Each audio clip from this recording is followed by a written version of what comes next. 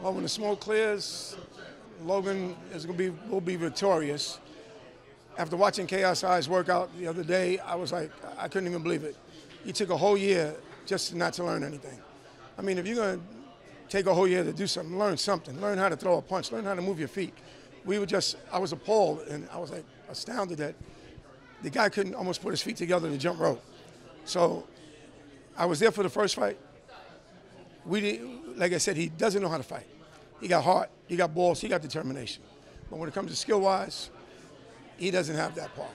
Logan took a whole year to definitely keep me around, to keep him skillful, to keep the jab pumping, to keep everything working as a unit.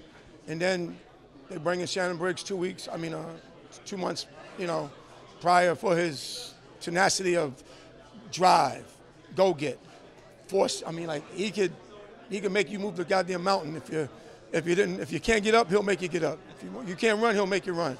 He'll find a way to bring the best out of you. And that's what Shannon brings, and with his years of experience in boxing. Like I said, I took Logan the first half. Now Shannon Briggs came in to bring him the second half, and hopefully this half will be victorious this night. I mean, we're not saying we're going to give him a knockout, but this is not going to be an easy fight for KSI. This is going to be hell and high water. A lot of people want to see a knockout. Is it okay if a knockout doesn't happen? Okay, there might be some static here in a minute because KSI is walking right past Shannon Briggs.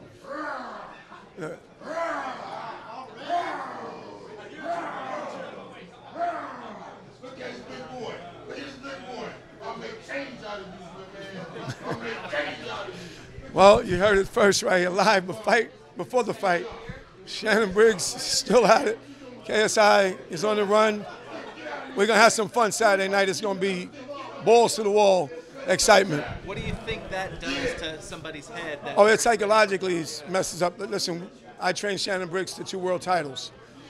When we fought Sergey Lagovich for the world title, we was just minding our business. All of a sudden, Shannon comes out of nowhere talking about, you call me this, you call me that to Sergey Lagovich and Sergey Lagovich. I never said that. So psychologically, he was already screwed before he even got in the ring. So Shannon has that intimidating factor to make people want to just say, you know what, I don't even want to be here. And these guys really don't want to be there that night because they're going to be having too much in their mind thinking about what could happen. Let me just get in this ring, get out this ring, and I don't care what happens. So hopefully, we're definitely going to be the one that's going to happen that night. Logan Paul, all the way, Saturday night. Let's have some fun. Thank you very much. Do you think Logan has a future after this fight, or should he just quit while he's ahead? The best idea is take everything in stride. Take one step at a time. Remember, he did this out of a dare. Oh, you don't want to fight me? I'll fight you. And then all of a sudden, he didn't have to fight him. He could have just said, screw you, and went on about his business. But Logan's a guy that don't back down from anything, which living with him for like 2 years, I know him. He doesn't back down.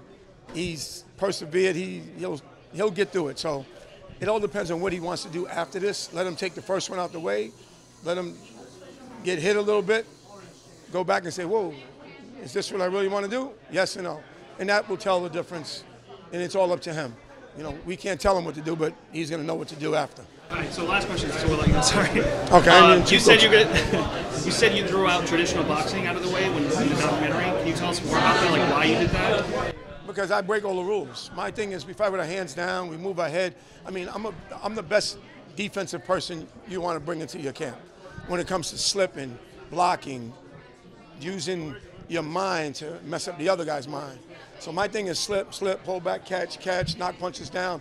I can stay in the pocket and make you miss my head. And then I can retaliate with counter punches. So I never did with traditional boxing because all my guys from New York City Golden Gloves to my professional fighters, especially this new guy I got coming up, Nicholas Irizarry. He's 1-0, second-round knockout. We're going to take boxing by storm with this kid. So I just don't believe in the rules. I've been breaking them all ever since I started with the boxing game. So that's me, Supreme Team Boxing. You could go back, check out my name, find some videotapes, and you'll see everybody fight with their hands down as an amateur. I even got little kids fighting with their hands down, but they're beating the hell out of everybody. That's just me. People could do what they could do, I do what I do, and I do it the best.